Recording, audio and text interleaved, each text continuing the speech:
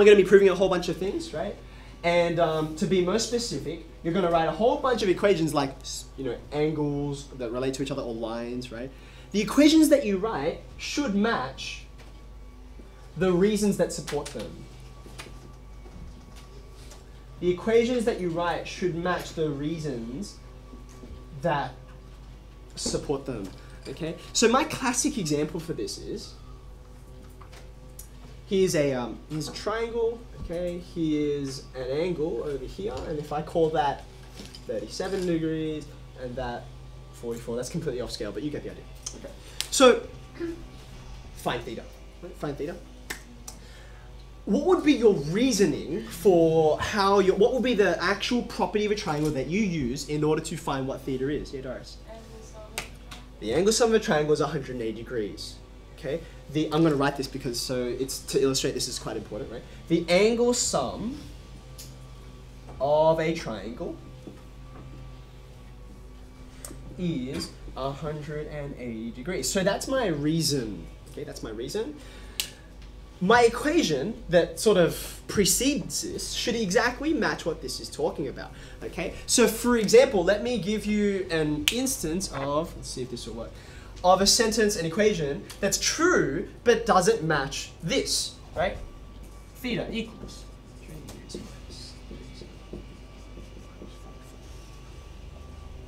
This equation is true. It's absolutely true. It will give me theta. Okay, it just doesn't match this. Why not? Because there's no sum here. There's no sum. This is a difference, in fact. Oh, it's a couple of differences, yeah? So, yes, this will get me the right answer, but the line that should have preceded this, that should be attached to this reason, is theta plus 37 plus 44 equals 180, okay? This matches this. In fact, it's the symbolic version of what this is verbally, right? They should match up. Okay. Now, are you gonna lose a mark for saying this rather than this? Probably not. Probably not. But I'm not just in this like I just established we're not in this just about like getting you to memorize some rules so you can reproduce something correctly. I'm trying to get you to understand mathematics, right? And how logic works. This is the way logic works. This is the way logic should be. Okay. So construct things like this. This is a trivially simple example because it's easy for me to illustrate. Later on, it gets a bit more sophisticated, right? And when you construct this reason, when you identify what reason you want, you need to construct this equation so it carefully matches so that it is clear what you are proving and how. Does that make sense? Now, just while I'm on this, I'll make a quick note which sort of shoehorns into point 2, which lots of people ask me about. Angle sum of a triangle. I would highly recommend against writing this. Okay? Now, let me finish, right? The reason why is because what does this mean? And you're like, clearly it's a triangle, right? Like, look at my context and that kind of thing. Sure, okay, fine. But it just so happens, especially in the mathematics that we've been learning recently, that this thing means at least 2 different things that are completely different. At least 2. Give me one. Give me one. Okay, first, it means change, right? It's delta, right? And then the other one, which we're kind of going to lead into and I've mentioned before, is that it's equal to this. What's this guy? That's the discriminant, right? So they use delta, D, for discriminant, okay? And these are completely different. Angle sum of a discriminant. Yeah, it's like, what are you talking about? Now, you can use triangles, triangle shapes, to indicate triangles. Here's where you can use them.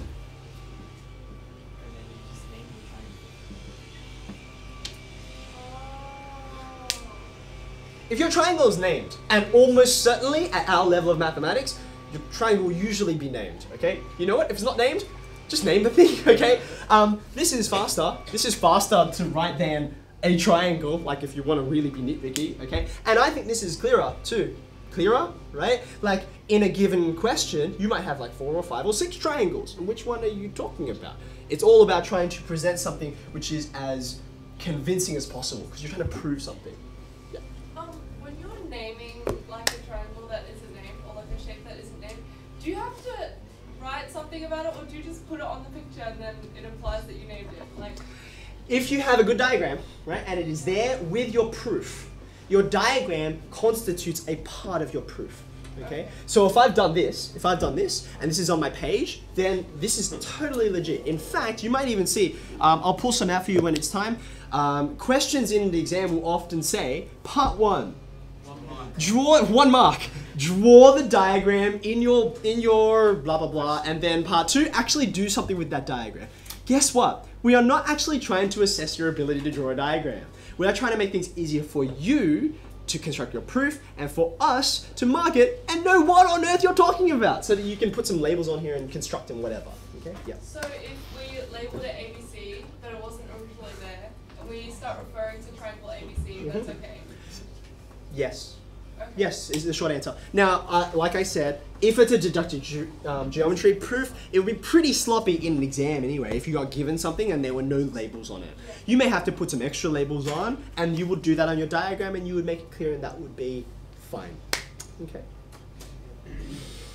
Any other questions? Jan, last one. Like the angle one, I don't know if it's clear, or can you put like that? Okay, exactly the same, I would say. It's worth saying angle doesn't come up as frequently in a reason, but sometimes it does.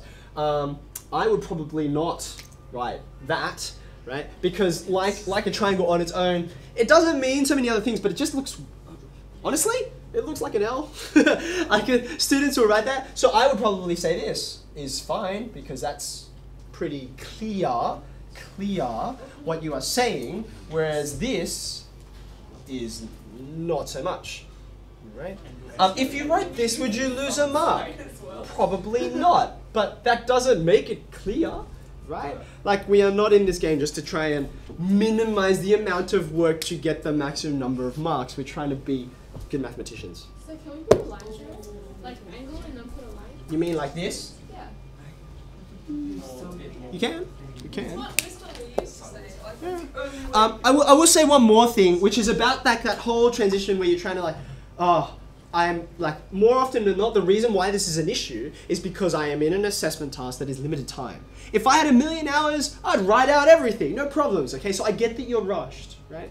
So here's my general principle, okay? So if you've got a question, and you know, there's 3 parts to it, okay? And you're like, I've got plenty other questions to go for, and I look at part A, and I'm like, this is going to require a time-consuming proof.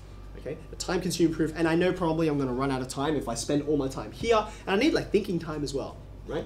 What I will do is I will put down some really, really abbreviated proof. Like, I'll use stuff that I wouldn't usually, like this, right? And just get it on the page so I can move on, right? Now, if I have time afterwards to come back to this and write angle instead of like a little thing, then I will.